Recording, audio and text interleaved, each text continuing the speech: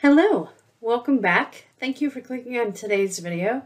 Today we're going to be looking at how to decide if something is a parameter or a statistic, which really boils down to, is the discussion on a population or is it talking about a sample? So just as a quick reminder, when you talk about a population,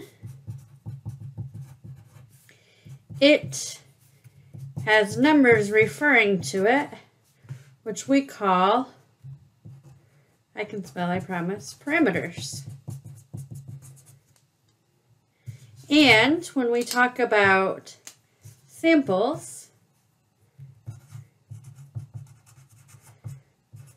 numbers referring to it are called statistics. Now, this is the sum or the part or the subset type group. So it's not the entire group. Whereas with the population, it's all whole, entire. So those are the type of keywords that we're going to be focusing on when we look at these 10 different scenarios. So starting out, a survey of 88,034 American households found that 43% watched some type of professional sport. So here's the number, and here is the group. So is that an all, whole, entire group, or is that a number that's quite obviously less than the population? Well, there are more than 88,000 households in America, so this is going to be a sample. So this smaller group right here is a sample, which means that the number referring to that group, this number, is a statistic. All right, next one. The GSS asks questions of a sample of Americans. Now already it's telling us it's a sample of Americans, which means that the number we get here, 67%, is the number referring to that sample. So this is also a statistic. So because that is referring to a sample, it's a statistic. Next, if we have AB and how fat his pigs are, the average number of pounds is what he's going to be measuring. He has a total of 25 pens and 10 pigs in each pen. And so that means that the total would be 250. He randomly selects 35. So that number is smaller. So the weight for those 35 pigs is going to be a statistic because this 35 is smaller than the total of the 250. So that number would refer to the sample, and therefore it's a statistic.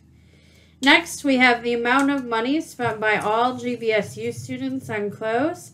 Now here you see that word all, and so I know that this number here and this number here are both parameters. Remember, a parameter is a generic term, and they're both parameters because both of them refer to this group, which is a population group, because it says the word all. So parameter is just a number referring to the population. Both that mean and that standard deviation are parameters because it's referring to the population of GBSU students. Next, we have a sample of 202,314, and I just gave it away. But we know that the GBSU student body is over 30,000, so that means that this is a smaller group, so that's a sample, which means this number here is a statistic because it's referring to that smaller group.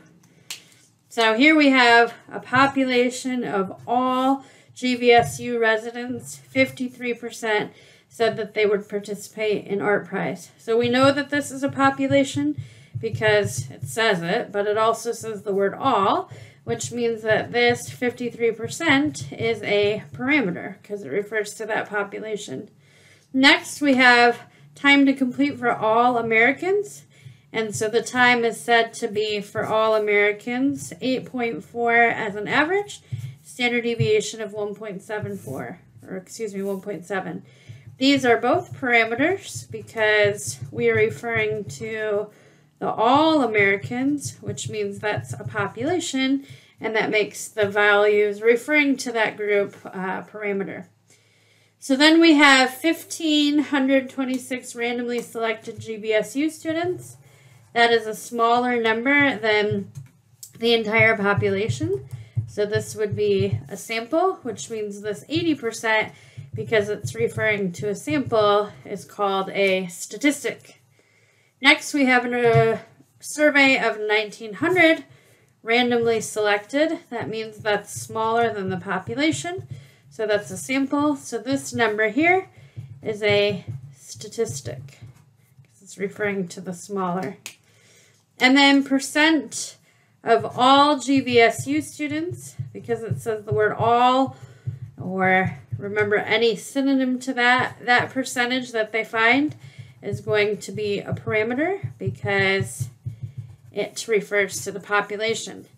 Now, if I said that that was equal to 77%, sometimes students struggle with seeing a number that's less than the population size or not 100% because they think, well, that's a subset, so that's a sample, so that's going to be a statistic. No, it's a number referring to the population. So the percent of all GBSU students, well, automatically that's going to probably be some number other than 100%. So it's the number referring to it. It's not the fact that that doesn't include the all, whole, or entire. So hopefully that helps you to understand parameters and statistics a little bit better. I'll see you in future videos.